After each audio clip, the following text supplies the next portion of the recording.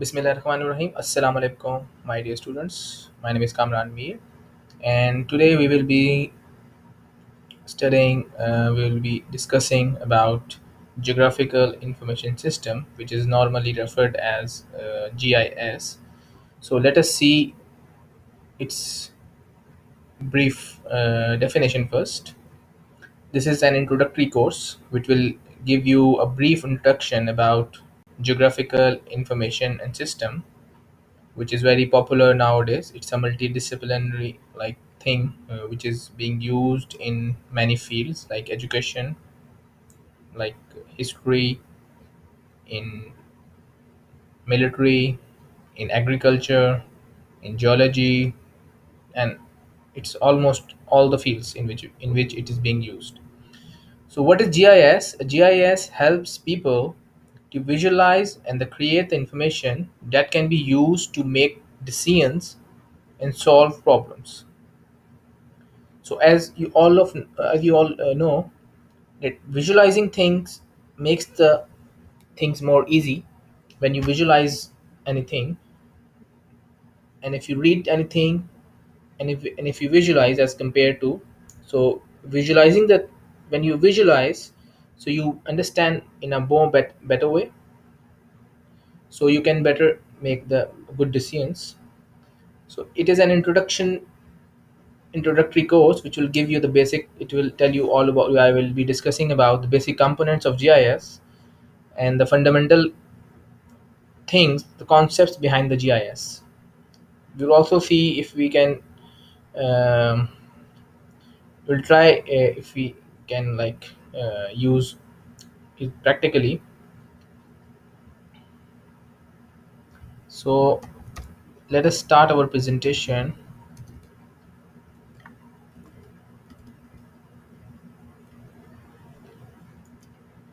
Introduction to GIS. So in this we will cover the GIS fundamentals, how to navigate a GIS map, and the practical aspect. I will give you the link and to download the software which you can practice at home later as well. If we see the statistics, you can look here. According to the recent report by the DevEx US 8 and the DIS, says that the geospatial technology is one of the most preferred career choice amongst the youngsters. It's the first one, which is around 46%, and 31% is for the big data, and 26% is for the cloud computing, and followed by the artificial intelligence. So it is one of the interesting career as well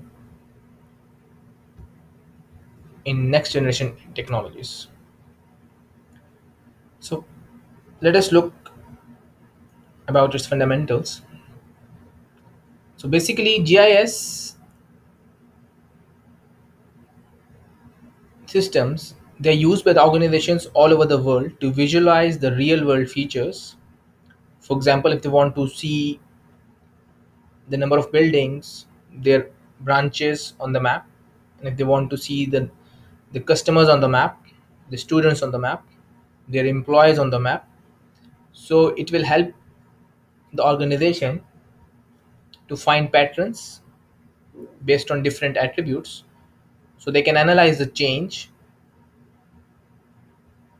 and turn the raw data into a actionable information.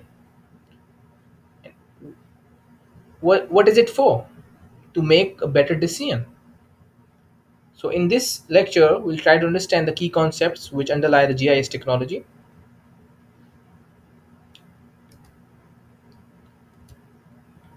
So the objectives of this lecture will be, after this lecture, you will be able to define the GIS.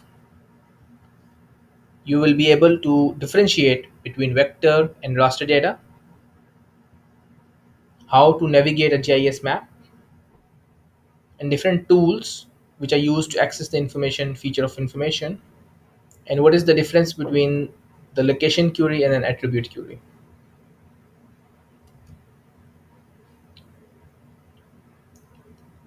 Softwares which you can use are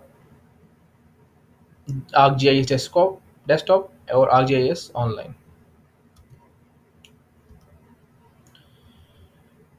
So coming to the brief definition, what is GIS?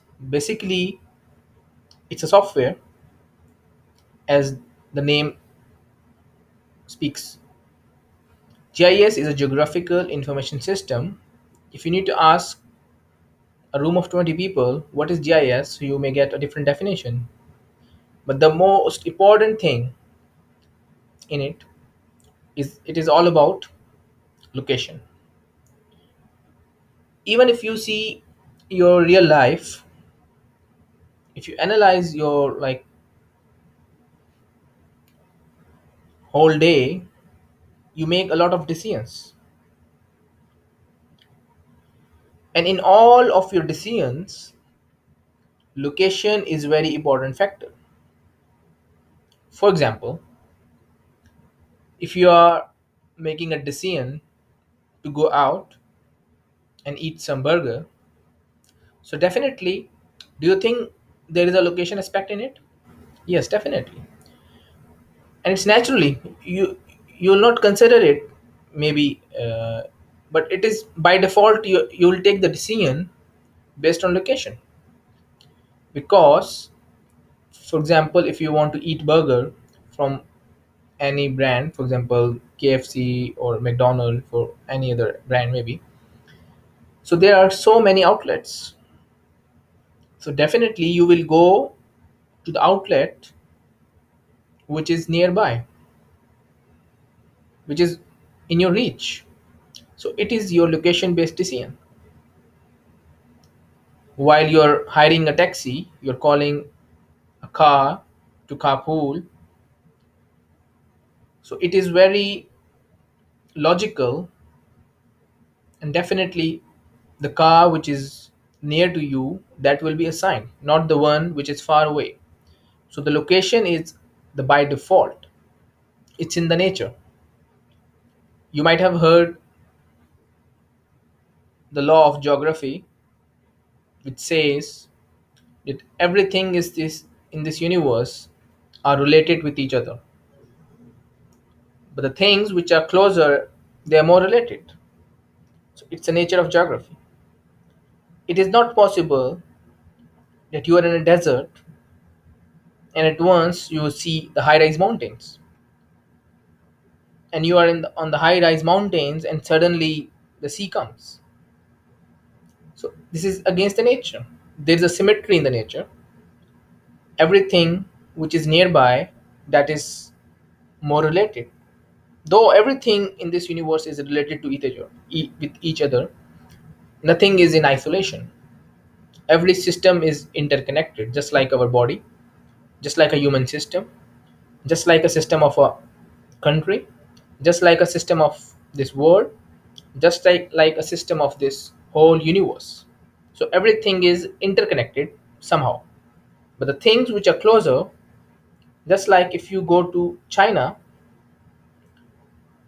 you will not see like a lot of diversity in terms of the height of those humans, or in terms of the speaking, in terms of the color. When you go to the Africa, so the trend will change. When you will go to the Europe, so the trend will change again. So this is the law of geography. So basically, geographical information system is all about the location thing. It highlights, it revolves around the location attribute, and based on that location, you can make a lot of good decisions, a lot of good visualizations. So let us see its brief definition. So the systems that analyze the data, they find the patterns and access the trends in order to answer the questions and make decisions. Let us watch this video. I'm not sure if this will work or not. So it is all about the geographical information system. I will send you the link, which so that you can watch it later maybe. So let us talk about the components of GIS. In GIS, there are major 4 to 5 components which you can categorize. The first one is data, which is very important. Without having data, you cannot do any analysis. First of all, you have to have a data, the locational data, especially the data having the location information. And the second aspect is the software on which you will load your data, analyze your data, and perform different kinds of actions. And the software will only run on hardware. You cannot run the software without hardware. So the third important component is the hardware, your physical computer, your server. The software could be the desktop one, it could be the online.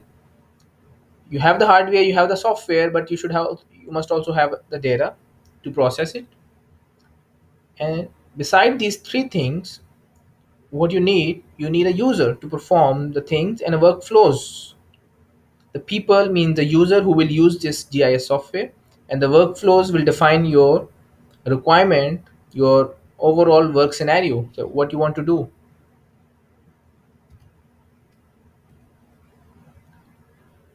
So what is the data? In GIS, as I already told, that the data is all about, the most important thing in this data is location. And in GIS, the location means your latitude and longitude. Just like if you are very new with the GIS, you may remember when you were in schools, or maybe in your secondary school level, or even after that, in your mathematics subject, you used to have a graph paper.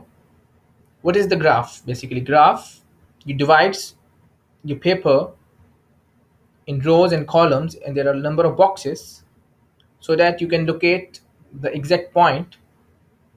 If I say 2 comma 2, 2 is x, the value of x is 2 and the value of y is 2.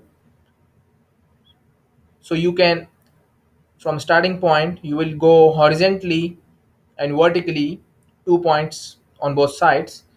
So points where they will intersect, that will be the point of x and y. Similarly, what the researchers or the geographers, what they did, when they mapped the whole world on a paper, so they drew a lot of lines horizontally and vertically. So any location in this world has a location of x and y, which in contextual term we call it latitude and longitude. So any data which we are going to use has the two components. One of the component is the spatial component. Spatial, we write it like SPATIAL, as you can see in the screen. Not the special, it is spatial.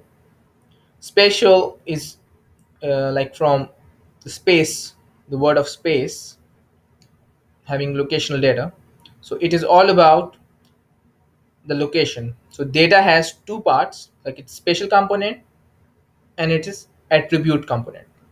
So the any building, its location will be its spatial component, and the name of it and any other information related to it, it will be the attribute information. So the location information is answering the question of where, and the other information, the name and the related details, is answering the question of what.